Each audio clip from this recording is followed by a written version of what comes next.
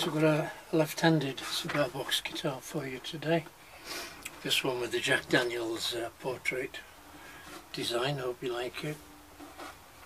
It's on a light brown stained box.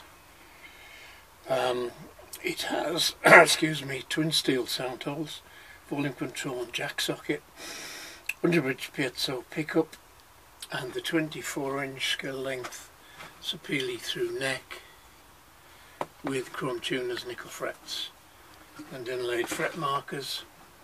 And as you know, I can't play left-handed, and some players say I can't play right-handed, but there you go.